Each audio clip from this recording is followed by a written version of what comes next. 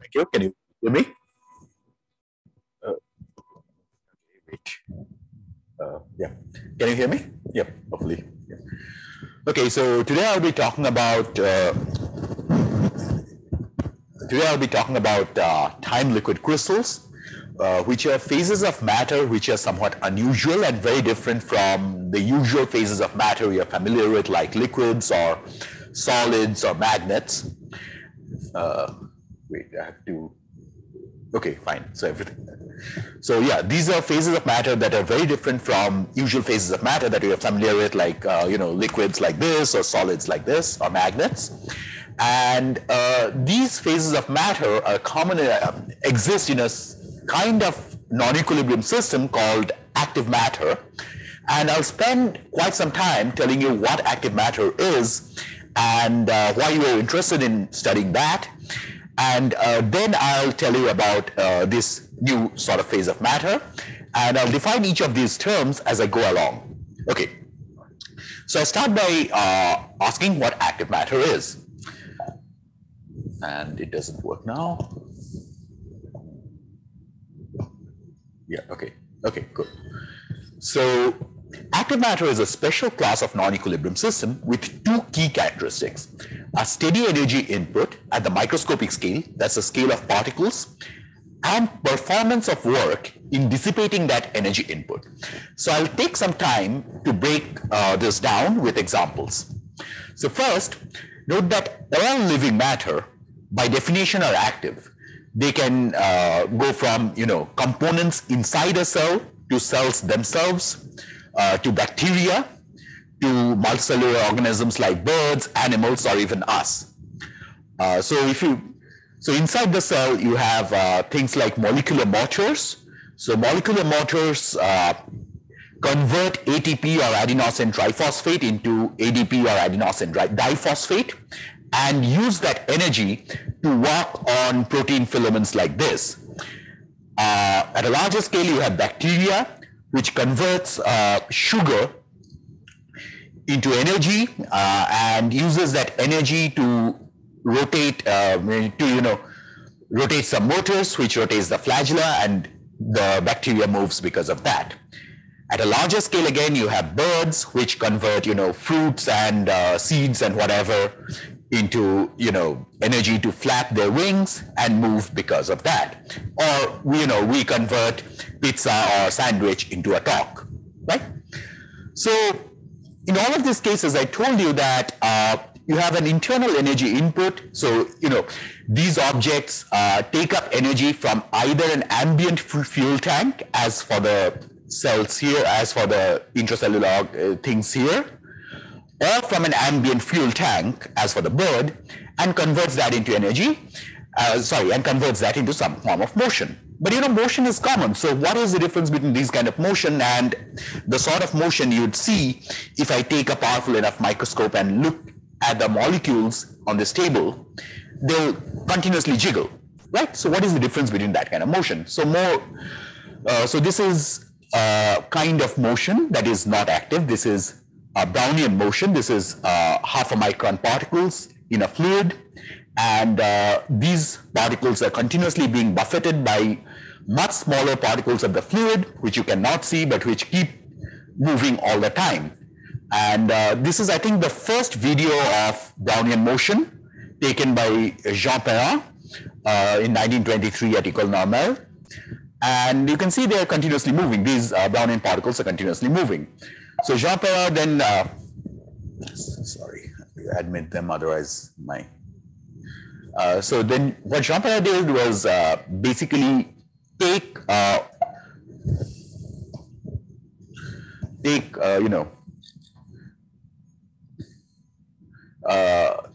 oops. Yeah. So what Jean Perrin did was, take photographs of this at 30-second intervals, and then he connected the points of the part that the particles were in in successive frames by a straight line. So you can get a sort of a trajectory out of the, for the particles out of this. And I'm saying sort of a trajectory because this is not really the real, these are not really the real trajectories of the particle. That would be much more, wiggly. So, instead of these straight lines here, these straight lines would look like miniature versions of these, quote unquote trajectories, right? So these would be really, really wiggly lines. But you can see that, these particles are moving all the time in a random fashion. And this is a more modern version of this, taken exactly 90 years after Jean Perra's video. This is thermal fluctuations of particles in a self-assembled colloidal crystal. You can see that they are continuously jiggling all the time again. So what is the difference between these kind of motion and this kind of motion of the bacteria? Well, what the bacteria does is that it rotates its flagella in counterclockwise manner, and then it moves in a straight line like this, right? So your flagella gets bundled and it moves in a straight line like this. But after some time, it rotates its flagella in a clockwise manner, and then it doesn't move forward. It just basically tumbles. It changes its direction, and then again it rotates its flagella in the counterclockwise manner and moves in a different direction. So if I look at a bacteria over a long time, then I see that it moves for some time, then changes direction and moves again for some time. And at long times, this motion, this trajectory that you will have is not that different from the trajectory that Jean Perra drew. So what is the fundamental, is there a qualitative difference between these kind of motions that bacteria performs and, the motion, sort of motion, which we call heat, right? Quoting Clausius. So what is the difference between motion, which we call life, as in for bacteria, and the motion, which we call heat? Well, there are multiple differences. One of the more interesting and important ones is the following. So if I take a Brownian particle or any particle with thermal, which is moving because of thermal motion, and I, I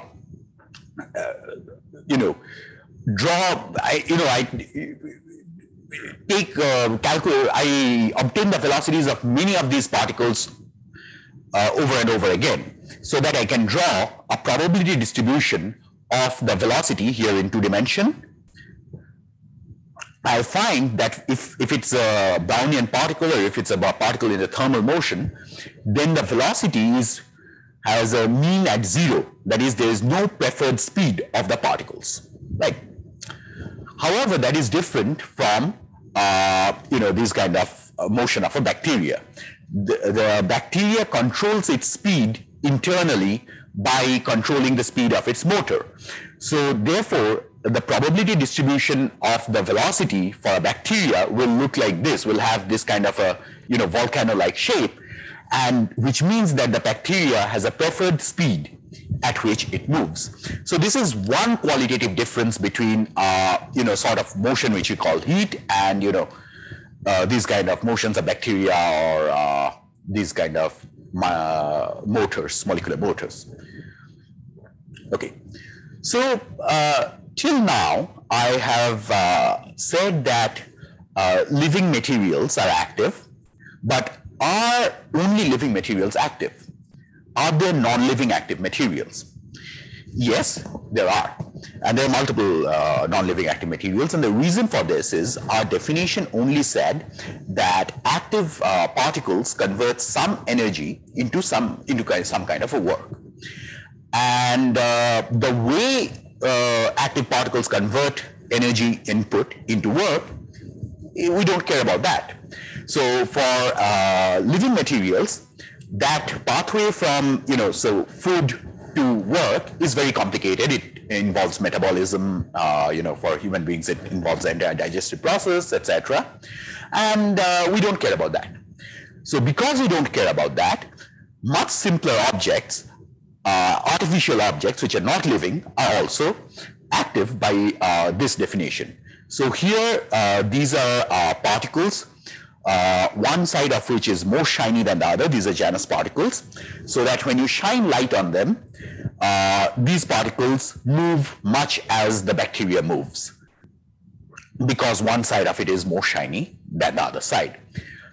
These are oil droplets with some surface chemistry in a micellar surfactant solution, and these guys move again very much like how bacteria would move because of some surface chemistry. These are interesting. These are basically, if you look at these polar rods happily moving along here, so these are basically things like pencil leads, which are on a substrate that is being vibrated up and down. And these objects take in that energy of that vibration and move in the plane, because these guys move in the plane. Again, this motion is again very much like the motion of the bacteria. So these are all examples of artificial active systems which have been constructed.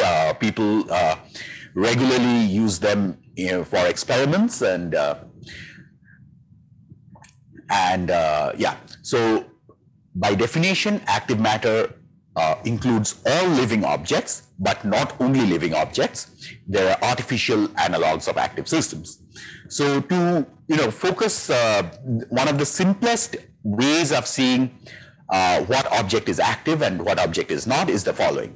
So if you have an asymmetric or a polar object, if it is passive, then both the position and the orientation of that polar object will diffuse in time. So here, Xi's are just noises. So these guys, both the position and the polarization of some asymmetric or polar object will diffuse in time if it is passive. However, if that object is active, because that object converts a source of energy into some sort of work or motion, this active object will have, in addition, a self-propulsion velocity in the direction of its orientation. So this object will diffuse, but also run along the direction it is pointing in. So it becomes motile. So that is the crucial difference between an active object and a polar passive object. A polar passive and an active object, right? Okay, so now we understand sort of what active particles are, what active microscopic active units are. The most interesting question that we ask in active matter is about collective behaviors of a collection of such active particles. So this is a collective behavior of lots and lots of these molecular motors and lots of these microfilaments. Here actually it's microtubules. And this is a bunch of bacteria happily running along in a fluid. This is a murmuration of a starling. It's a flock of starlings. And this is a whole bunch of these kind of Janus particles which form and break up in this weird fashion, which is very different from what would happen in any equilibrium system. So the collective behaviors of these kind of active particles are very different from usual collective behaviors that we know of in thermal equilibrium. Thermal equilibrium concerns closed systems, that is, systems in which there is no input or output of energy. These are systems at constant energy. And if you look closely at these systems, if you look at the particles in these systems, right, then you cannot say whether you're running a movie of these particles in this system forward or backward. Technically, that means you have a time reversal, microscopic time reversal symmetry. And, these are basically all systems we actually learn about in high school or even mostly at universities. And we at least know the rules of collective behaviors of these systems. We know how to construct statistical mechanics or thermodynamics of these systems. We know that these kind of systems can order because they minimize energy or maximize entropy. So these are two examples. So these are particles in which there is an interaction between the particles. And because of that, this kind of a structure minimizes the energy of this system and therefore this kind of a structure is favored. This is another example. These are hard rods with only hard sphere interactions between the particles. So they have no interaction other than just, telling them that, if they hit each other, they cannot penetrate each other. And in this case, you form this sort of a nematic structure, not because you're minimizing energy, but because you're maximizing entropy. That is because you want more wiggle room around each of these elongated particles, and that's why you organize it this kind of a nematic structure. So we sort of understand how collective behavior works at thermal equilibrium. We may not be able to calculate everything because it may be technically challenging, but you at least know the rules for this. We at least understand the rules, right? Now, these systems are actually all open systems. They are not at a constant energy, but at a constant energy throughput. In each of these systems, there is there's an energy input and an energy output. There's an energy flux through the system. And if you look at individual particles in these systems, you can immediately say whether you're running the movie forward and backward or backward. For instance, if you look at the bacteria again, if you run this movie backwards, you can immediately say something is wrong because, the flagella is moving in the wrong direction and the bacteria is going in the wrong direction given the flagellar motion. And in these kind of systems, we actually don't know the rules for constructing statistical mechanics. We can find out the rules in individual cases, but we actually don't have general rules for this kind of system. And these systems can order not by maximizing entropy, but also by locally decreasing entropy. And this does not violate second law of thermodynamics.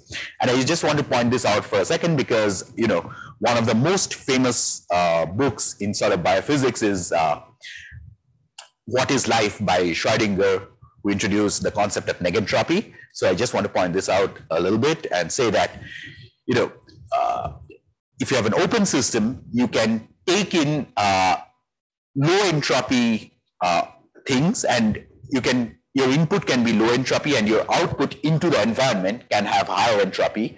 Therefore, within your open system, you can actually decrease entropy while increasing entropy globally, both within globally I mean including you, the system, and the environment.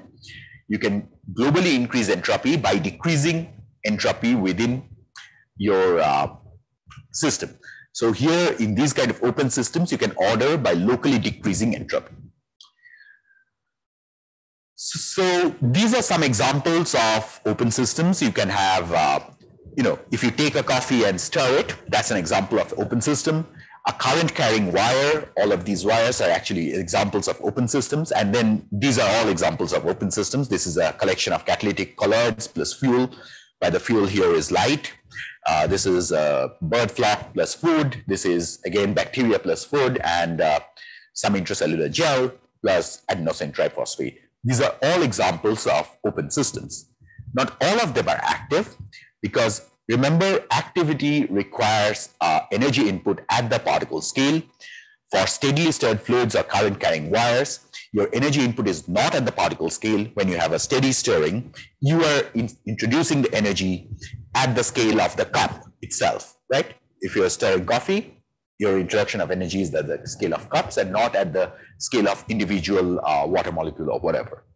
Similarly, for current carrying wire, you have a potential difference across the wire, and that is where you are introducing the energy, which are very different from these objects where the energy input is at the scale of microscopic units. That is, you have an arrow of time at the scale of the particle, right? So we understand, okay, how collective behavior in active systems is different from collective behavior in passive systems. But okay, so why do we actually want to study this? So the grand challenge of this is to understand the organizational principles of living matter, how large-scale organization in living matter happens, how tissues organize, cell layers organize, and finally how how you have development and morphogenesis, how cancer spread, and how animal groups behave. And we want to ask this as condensed matter physicists. So we want to ask questions that condensed matter physicists ask, but for living materials. And physics enters these kind of living materials in two crucial ways. One is mechanics, because mechanics enters everything. So you have particles moving around in a fluid, that's mechanics. You have gels, that's mechanics. And the other crucial bit is information. So when you have, birds moving through the air, birds cannot look behind them, so they look only in front of them. And so they have incomplete information, so they look at their neighbors in front of them. Or you have signaling pathways in biology, which are all information, and they affect both mechanics and other aspects of living materials. So classic active matter, usual active matter theories till a few years ago, focused exclusively on the mechanics and completely ignored information aspect of the problem. And that was in part the success of active matter was built on focusing on the mechanics. Now we are slowly introducing information back into the picture while retaining the focus on mechanics as well. And eventually the goal is to have both active mechanics and active information and understand functionality of living materials, how living materials ultimately how living materials sense or signal or replicate or even evolve, right? So this is the real goal of why we study active systems, right? And so this is for living materials, and we use these artificial active materials as sort of our test beds to test our physical theories, because they're easy to construct and control than living materials, easier to construct and control. So now let me give you a concrete example of how collective behavior in active systems differs from collective behavior in passive materials. So one of the prototypical, perhaps the prototypical example of collective behaviors in passive materials is a magnet. A magnet is a bunch of spins which interact via this energy or Hamiltonian. So each individual, which basically just tells you that, neighboring spins want to point in the same direction. So individual spins, each individual spin will have a dynamics which will tell it to, try to align with its neighbors, and it will have a noise, which, is a random fluctuation, right? So at low enough temperature and at high enough dimensionality, and I'll not tell you why I say high enough dimensionality in this talk, but if you're interested, you can. But at low enough temperature and high enough dimensionality, we know that the spins point on average in the same direction all through the system. That is, the average magnetization is non-zero. And the direction the spins point in is arbitrary. It's not determined by this energy, the Hamiltonian, nor is it determined by this equation of motion. So the spins could have pointed in any arbitrary direction. That the fact that it points in this direction is not a given. It could point in this direction as well, or this direction. So the fact that it points in a direction, it chooses a direction to point in arbitrarily, is an example of spontaneous symmetry breaking. So the spins have spontaneously chosen a direction to point in. So this is what happens in equilibrium, right? You have a spontaneous symmetry breaking and spins point in the same direction, and that's the end of the story. Now, what happens in an active system? Well, in active systems, if you have any asymmetry, activity converts it into the corresponding motion. Therefore, since spins are polar, an active polar object or an active spin will move in the direction it is pointing in. And this completely changes the game. So this interaction between the spins is still the same as, in an active version of that magnet, or a flying magnet, or the eponymous Vijek model, the interaction between the spins is still the same as in the passive magnet I just showed you, but now each of the spins move in the direction it is pointing in. And This model has been looked at, this Vichek model has been studied for the last more than 25 years. And because of this, we now know the physics of the phase in which all spins move on average in the same direction, and the transition to that phase. Both we understand them fairly well, though it actually still, throws up surprises from time to time. And we know that this is incredibly different. I mean, this is very different from what happens in a passive magnet. First thing, here the spins all move in the same direction, and because of this motion, you can actually order. Remember, I said that at high enough dimensionality, passive magnets order. These kind of moving magnets, flying magnets, can actually order in a lower dimension, and the transition actually completely has a different character. For the experts, it's actually a first order transition instead of being a second order transition as in a magnet. But okay, because we understand the physics of this kind of model, we can describe this sort of bird flocks, for instance, as examples of condensed matter systems, right? And that is the end goal of, active matter physics in some sense. So I have till now told you about objects that are polar and active. There are objects of other symmetries which are also active. For instance, you can have objects that are elongated like this, but don't have an arrow on them. So these objects don't move on average in some direction.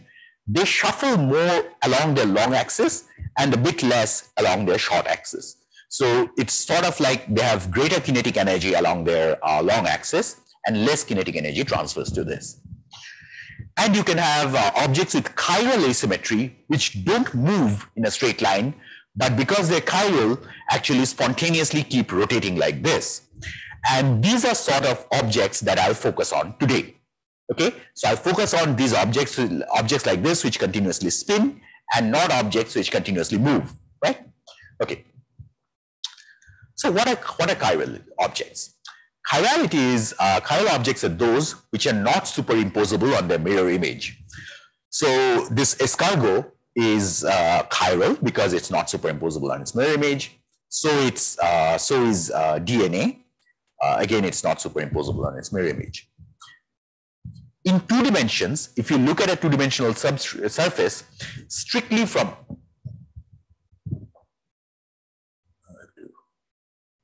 if you look at the 2-dimensional,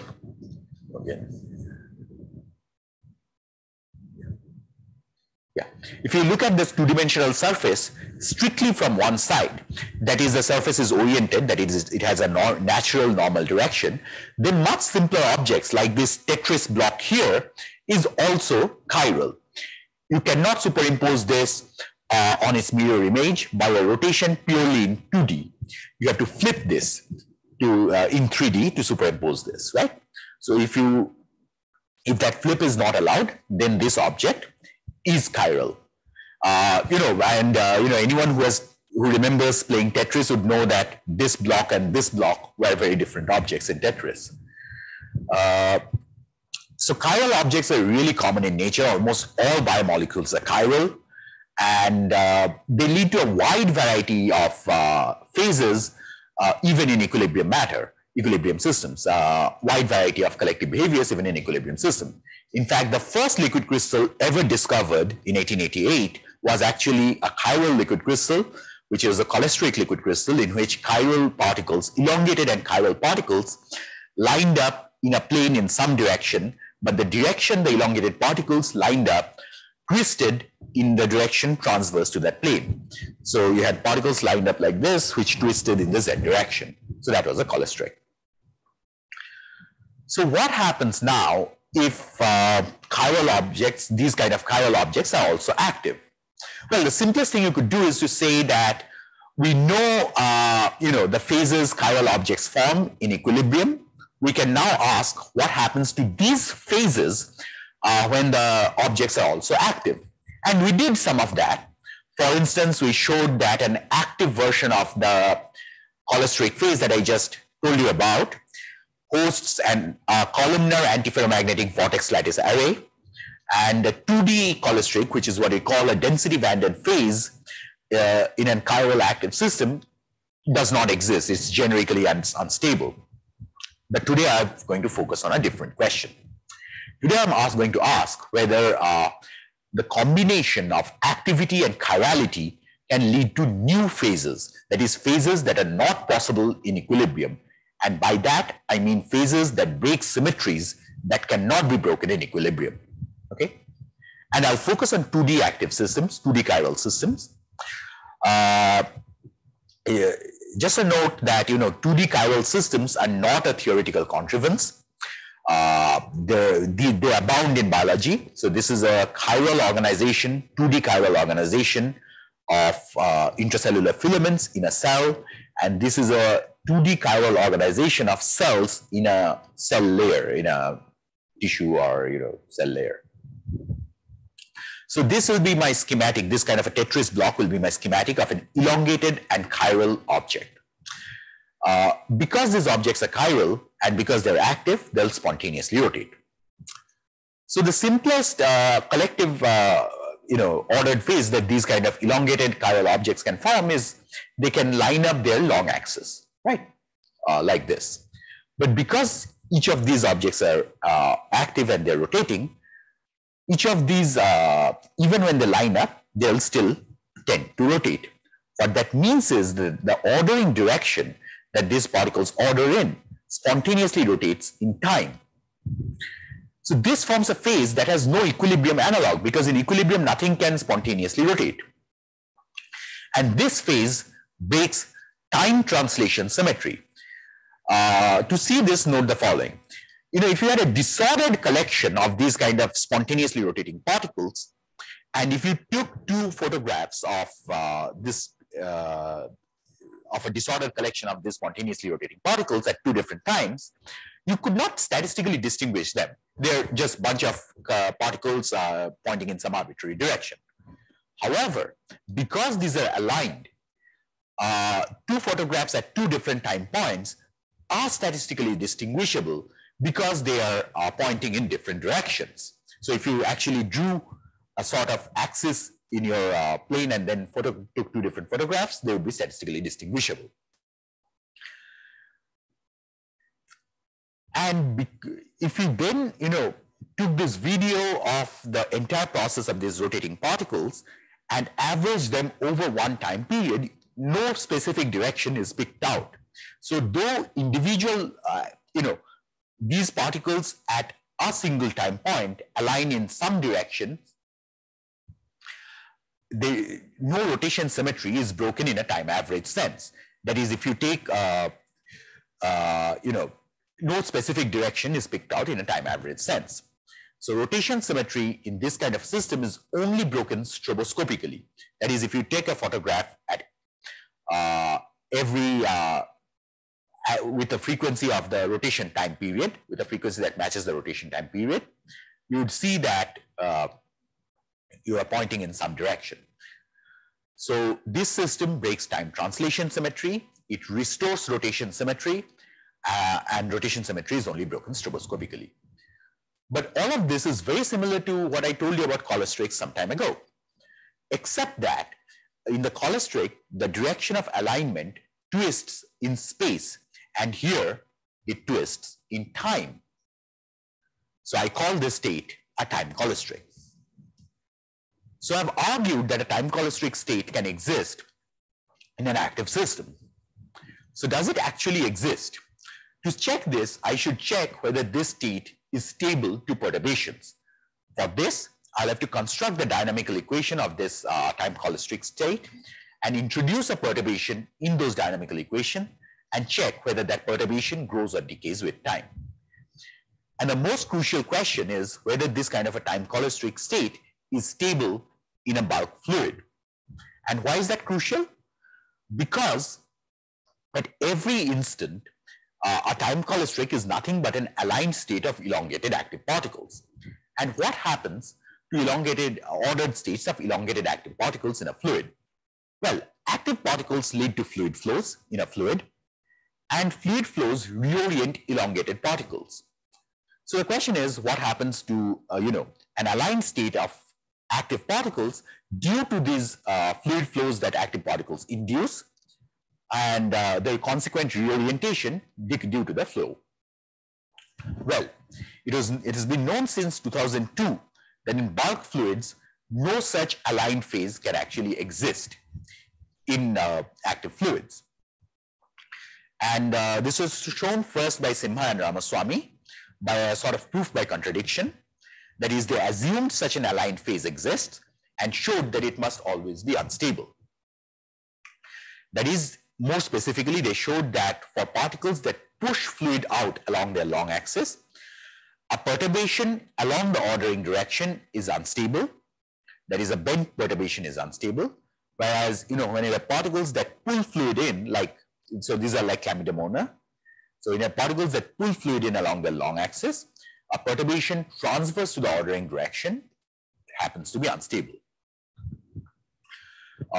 More quantitatively, the growth rate of fluctuations, once you take an aligned of fluctuations starting from an aligned state, is proportional to this, where this zeta is the active strength of the active fluid flow, and this lambda is the flow alignment, strength of flow alignment.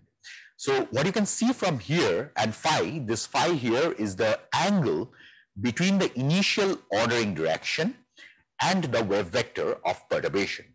So what you can see here is that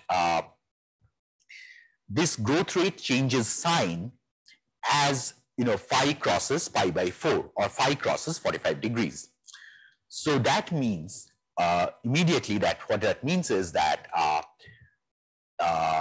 this kind of an aligned state is always unstable, irrespective of the sign of zeta or the magnitude of it, in fact, also. This is always unstable for some perturbations. Let's actually look at this slightly more carefully. So we want to examine the stability of an aligned state. For that, we need a quantity that measures the degree of alignment, and this is measured by the apolar order parameter. And apolar because these particles don't know their head from their tail, so they're not pointing in some direction, but pointing along some axis.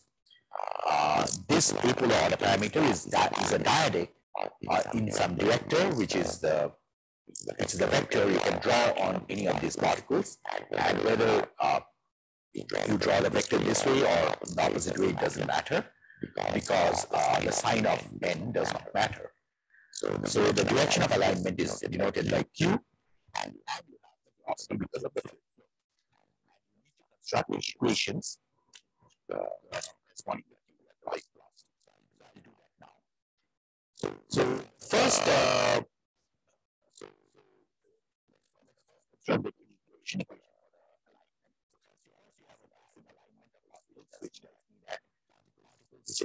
each other, try to align each other.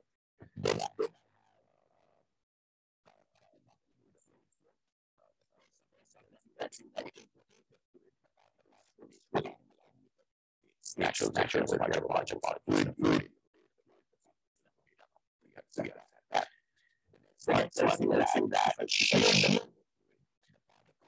Try to align the shock direction. So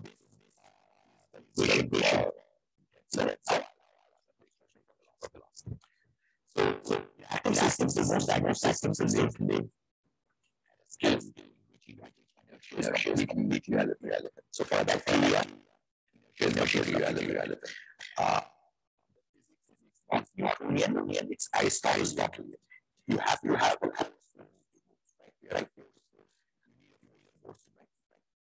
So I'll balance viscous forces with other forces.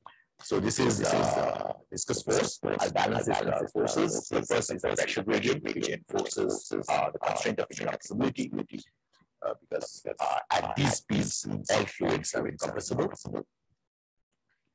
You have an active force, which tells you that a vectorial distortion in the Q tensor field leads to a force either along the direction of that vectorial distortion or opposite to the direction of vectorial distortion. These equations, I can now calculate the dynamics of a fluctuation about a steady state. So I construct a state, I construct an initial state which is aligned along the x direction and consider fluctuations theta about that state aligned along the x direction. I can introduce this form of the Q tensor here, solve for the velocity equation, and obtain an equation for this angle theta. Doing this, I can find the eigenfrequency of, in the linearized approximation, I can find the eigenfrequency of these angular fluctuations. And it has this particular form, which I showed you already. This implies, and here again I remind you that phi is the angle between the ordering direction and the wave vector of perturbation. And this implies that you have a positive growth rate either just above or just below pi by 4.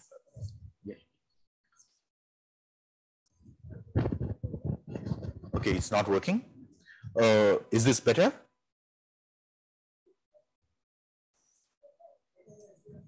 Yes, I think so.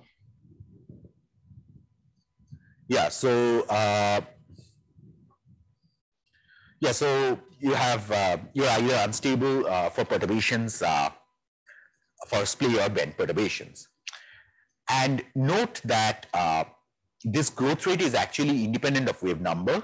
What that means is that if you have a large enough system, you will always, irrespective of any other stabilizing mechanism like elasticity, you will always see this instability. Nothing can prevent this instability at large enough scales for large enough systems. Another way of saying this is if you start a system which are initially aligned, then at a time scale determined by the ratio of the viscosity and the activity, that system will always become disordered. That is, there is no aligned active fluid. And this kind of this instability has been seen in a wide range of systems, ranging from intracellular gels to bacterial fluids to cell layers, etc.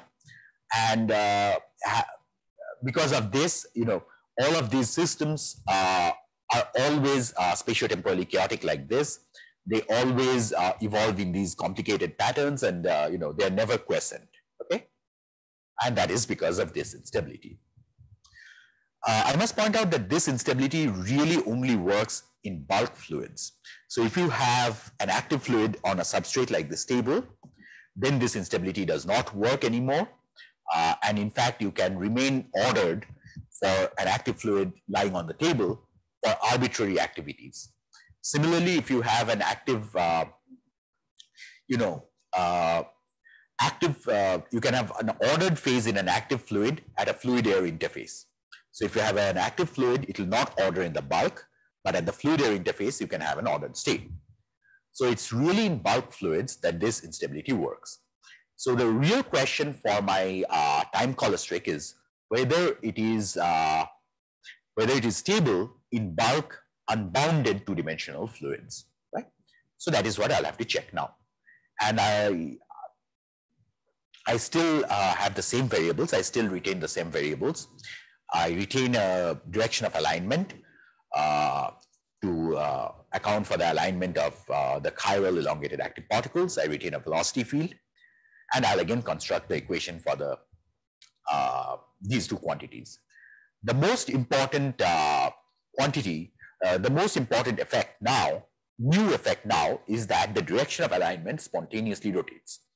And this term accounts for the spontaneous rotation of the direction of alignment. And then you have the earlier terms that I had. There's a passive alignment. There is a alignment with the shear. There is actually a chiral version of the shear alignment, which just tells you that elongated chiral active particles align with a different sort of shear as well. This turns out not to be very important. The most crucial bit is this, that these particles rotate. So the direction of alignment now spontaneously rotates. Now again, I'll construct the equation for the velocity field. again in the Stokes regime, again in the regime in which the dynamics is Aristotelian.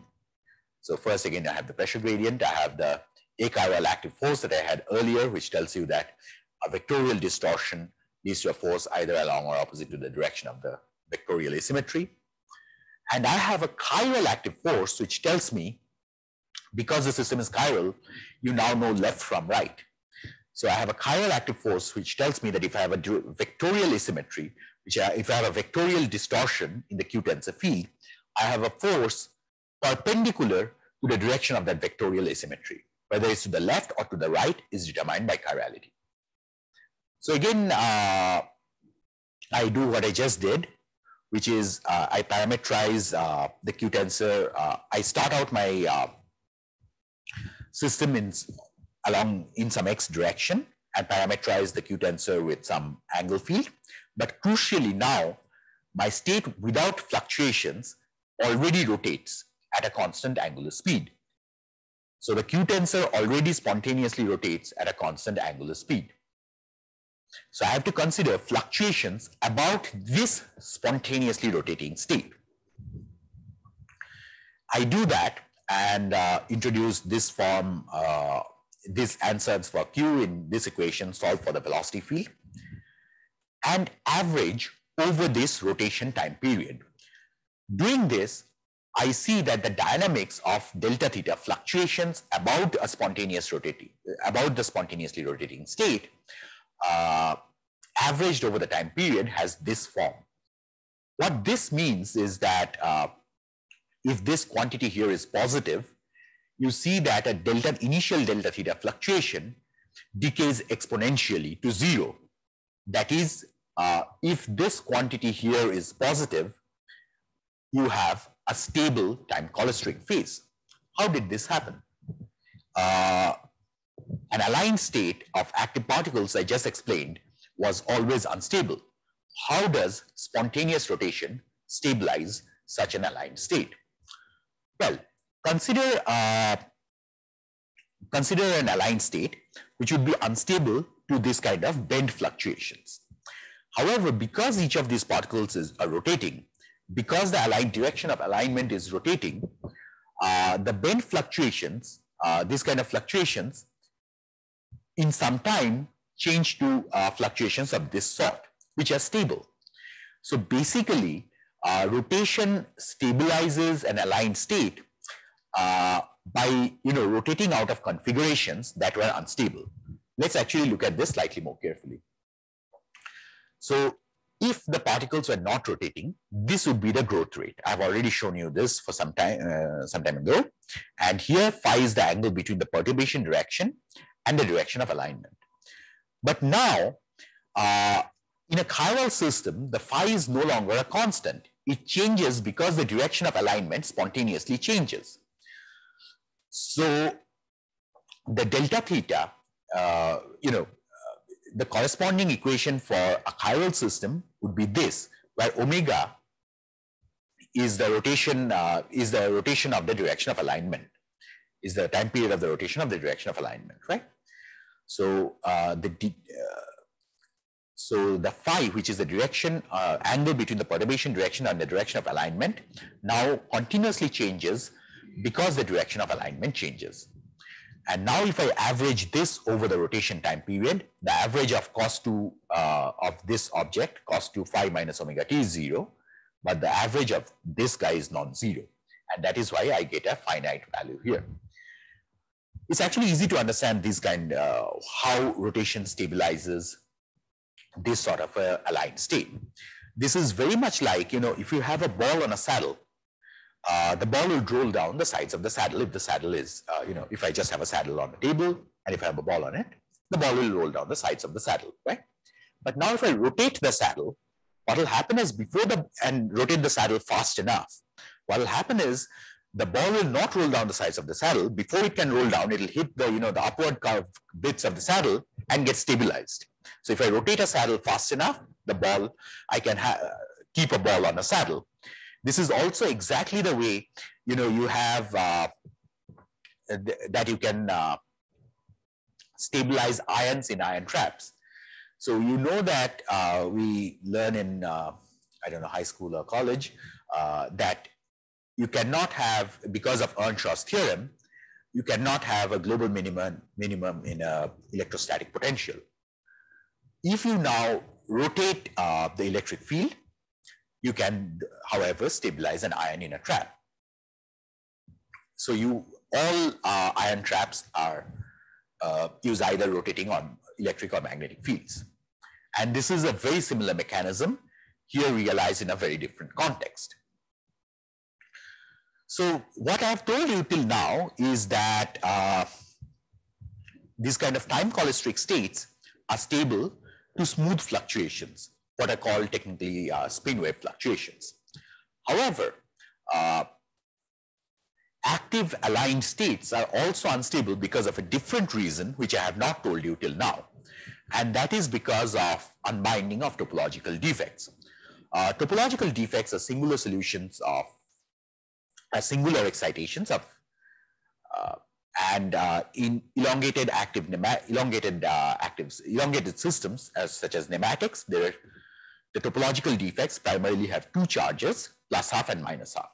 A plus half topological defect has a vectorial structure such as this, and a minus half defect has a threefold symmetric structure such as this. Okay, so this is what happens in a passive nematic. What happens in an active nematic? Well, in an active system, any vectorial asymmetry leads to the corresponding motion. Therefore, plus half defects, which are polar, which have this kind of a structure, move in the direction in which they're pointing in. However, minus half defects like this have a threefold symmetry and they don't move. They just diffuse around. Therefore, you can show that at least at low noise, plus half defects and minus half defects in active nematics always unbind, destroying the aligned state.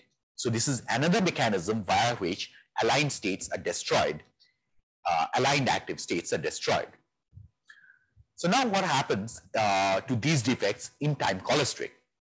First, because I told you that time cholesteric, there's a force transverse to the vectorial asymmetry direction, the velocity of a plus half defect is not along its polarity, but at an angle to this. And this is, in fact, one of the easiest ways of measuring the ratio of active chiral and achiral force in experiments in cell layers, etc., which are, so all of these theories are actually applicable to cell layers and intracellular gels. And this is one of the easier ways of measuring the ratio of the two active forces in an active chiral system. More importantly than, the plus half defect moving at an angle to the polarity direction, because each of these particles is now spinning, because you have a time cholesteric state, the direction of an isolated plus half defect spontaneously rotates.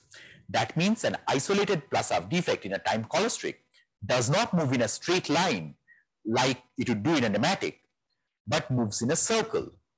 Therefore, if you have a plus minus half defect pair, the plus half defect doesn't run away from the minus half defect, but actually spirals into the minus half defect. Therefore, time cholesterics are stable both in unbounded fluids and in any other geometry you can think of, and they're stable against defect unbinding.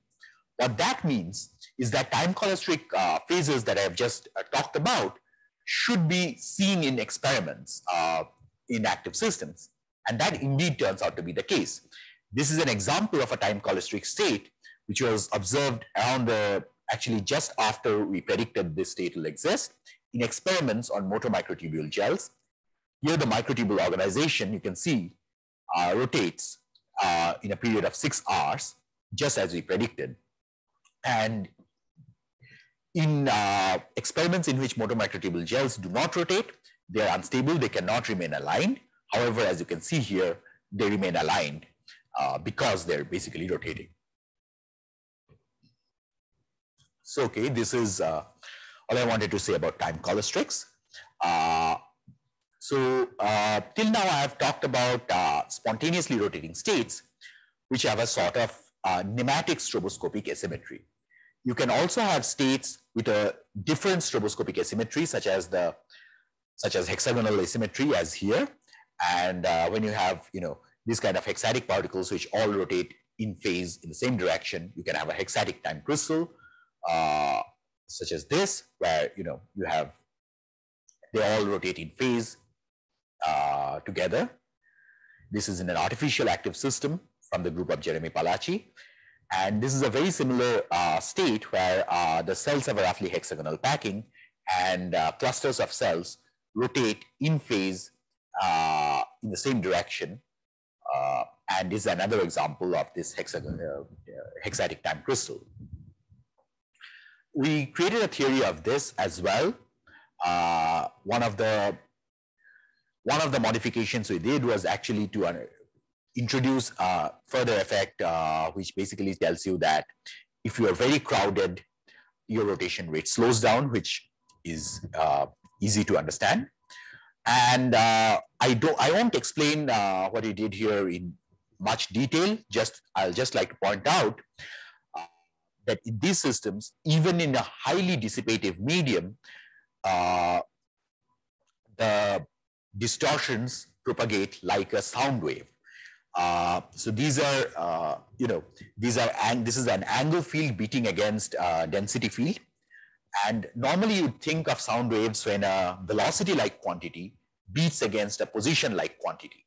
Here, you have a sound wave, even though both density and orientation are position-like quantities. And so this is one of the peculiarities of time liquid crystals. So just to recap, I have told you that I have told you about time periodic liquid crystalline phases in chiral active systems, which have stroboscopic enatic spatial asymmetry, and they are distinct physically from their non-rotating counterparts, in the sense that I have told you that time cholesteryls are stable in unbounded fluids, and hexatic time crystals have waves, whereas hexatic active systems or active pneumatics behave very differently. So I just quickly want to point out a further thing. So I have till now told you that time liquid crystals exist in chiral active systems. I'll now tell you that chirality is not required for time liquid crystals. Time liquid crystals can also exist in achiral systems due to something that's called non-reciprocal interactions. And this is one way we put information back into active matter. So what are non-reciprocal interactions? In equilibrium, interactions come from some Hamiltonian or from some energy. Because of this, interactions are reciprocal. That is, if you have a red particle and a purple particle, then if the red particle wants to align with the purple particle, then the purple particle wants to align with the red particle, and they end up aligning with each other. However, in an active system, interactions don't arise from a free energy. They are not minimizing some energy. And these interactions can be non-reciprocal.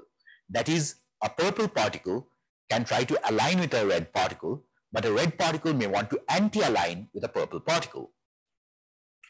Because of this, these particles may chase one another. And you can have them chasing one another and spontaneously rotating. The direction of this, the sense of this rotation is arbitrary. So it's a spontaneous symmetry breaking. So chiral symmetry is broken spontaneously, unlike in my previous examples, where the direction of rotation was determined by the shape of the particles. Here, if these become, if these start rotating because of non-reciprocal interactions, the chiral symmetry is broken spontaneously, and this direction of this rotation is arbitrary. However, if you have a bunch of these objects, they can form a phase in which the direction of alignment again rotates exactly as the time cholesteryl, as I showed you earlier. So this is an example of a time cholesteryl in a system which is not chiral. So chiral symmetry is broken spontaneously. This sort of time liquid crystals arising out of non-reciprocal interactions have been considered. So a pneumatic version was considered by Chung, Mike Cates, and Sriram Ramaswamy, and I have been considering the hexatic version of this with my collaborator Cesare Nardini. And non-reciprocal interactions are again something that's not special. These kind of interactions are generically present in all active systems.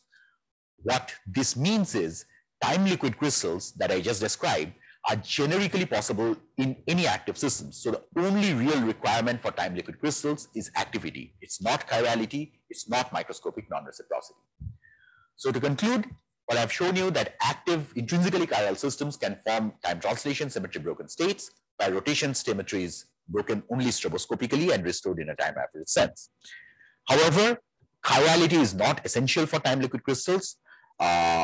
If you have non-reciprocal interactions that can lead to broken chiral symmetry, and you can have time liquid crystals without intrinsic chirality. So what do we go from here? Is it possible to have crystals in space and time? It's probably not possible. And the reason for this is this kind of spontaneous rotation destroys spatial crystalline order. However, if you have active crystals, then emergent non-reciprocity, as I just described, can lead to chiral symmetry breaking and try to create hexatic time crystals that I just described. And this tendency is frustrated due to elasticity, which can lead to a new form of liquid-solid phase transition mediated by grain boundaries, which has no analog in passive systems. And I'm examining this currently. And the other important line of research here is to understand what defects do in these kind of time collostric systems, what happens to Toulouse transition, etc. So I thank the collaborators with whom I did all of the work described here, all of the work I mentioned here. In particular, the work on time liquid crystal was done with Raphael Varturier and Martin Lenz. And thank you for your patience.